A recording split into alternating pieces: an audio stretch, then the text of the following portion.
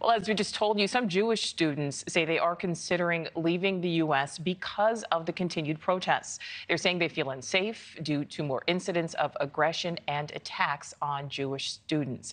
And now universities across Israel say they are getting calls from Jewish families here in the U.S. who are considering sending their children to Israel to study where it might be safer. Let's bring in NewsNation's Robert Sherman, who is in Israel. He is live in Tel Aviv.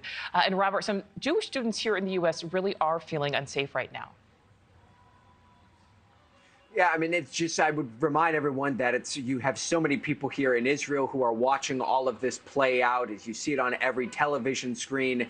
Many Jewish students in the U.S. have friends here in Tel Aviv and vice versa as well. So those conversations are always taking place here. But it goes beyond that. It's made its way into higher education here in Israel. I want to read you this statement, which was recently put out by the Association of University Heads. 9 university presidents here in Israel writing, quote, "This troubling development has led to a climate where Israeli and Jewish students and faculty members feel compelled to hide their identities or avoid campuses altogether for fear of physical harm." That statement goes on to say, "We offer our support to the Jewish and Israeli students and faculty facing these difficult circumstances. We will do our best to assist those of them who wish to join Israeli universities and find a welcoming academic and personal home." Since that statement came out, the provost of one university telling NewsNation that already their phones have been ringing.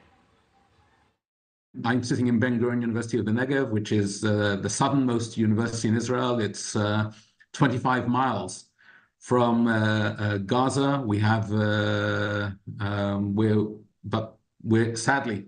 We're experienced in running the university in times of crisis. So mainly it's the parents who are calling up to find out whether their children will be safe there as students.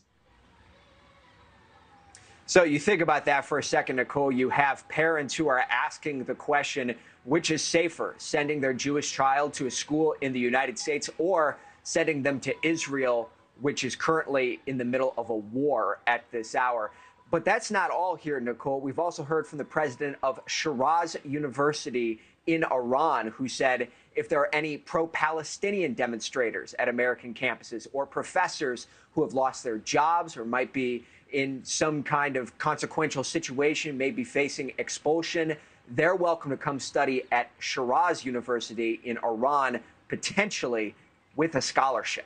Thank you for watching. Go to newsnationnow.com to find NewsNation on your television provider. And don't forget to click the red subscribe button below to get more of NewsNation's fact-driven, unbiased coverage.